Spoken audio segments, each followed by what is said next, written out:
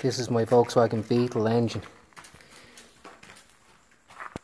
I just want to show you the carburetor there, the oil bath air cleaner that's on top of it. I just had a look at it, I got an idea, so I took it apart to see if it would be possible to do anything with it. Tell me what you think.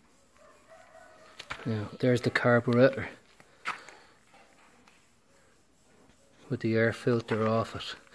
I'm wondering if I can use it. If I take everything out except one butterfly and TIG weld up all the holes, maybe it might be possible to use.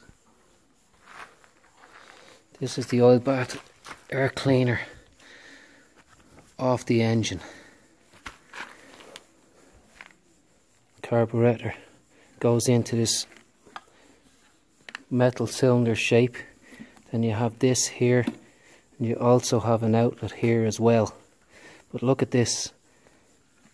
You can take off the bottom.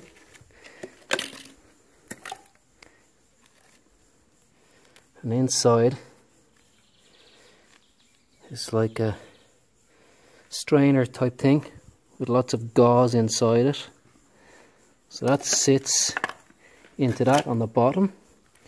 Now if I look into this, has the center pipe, and also take that off. Look at all the mesh, the wire, like wire wool or stainless steel wool, I think it is actually.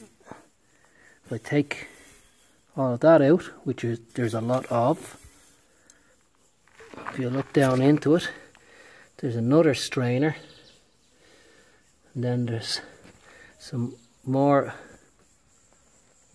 steel wool in that as well, and then that goes out into this pipe here. I'm just wondering if I could modify this to work on the Beetle.